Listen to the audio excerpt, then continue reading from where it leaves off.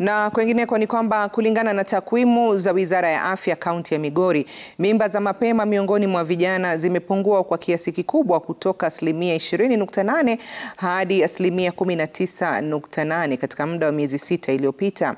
Haya yalielezwa na mratibu wa afya ya vijana katika kaunti ya Migori kwenye kongamano lililowaleta pamoja washikadau mbalimbali kuratibu hatua walizopiga kukabiliana na hali hiyo. Mkuu wa elimu katika kaunti hiyo Jacob Onyego alieleza kwamba kuhusishwa kwa watoto na wanafunzi katika shughuli mbalimbali shuleni kumesaidia kupunguza mimba za mapema kwenye kaunti hiyo ya Migori.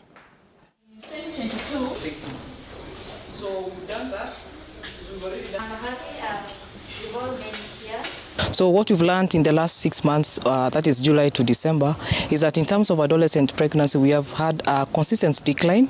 At the moment, we are at 19.8%. Though also when you look at HIV, the HIV positivity is still increasing. We are about to 1.1%. But it's because we are having now targeted testing where we look at the poor most at risk, the young people.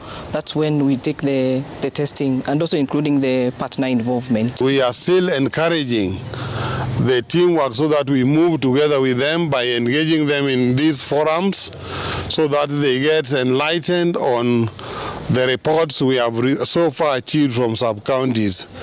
And from what we have seen, there are some counties which have already embraced that, and we find that the teenage pregnancy is going down. Our country has now been reopened, and we are happy that our youth have been given an opportunity once more to participate in these physical activities, co-curricular activities, and this term we have a number of activities that have been put in place that they will be participating in.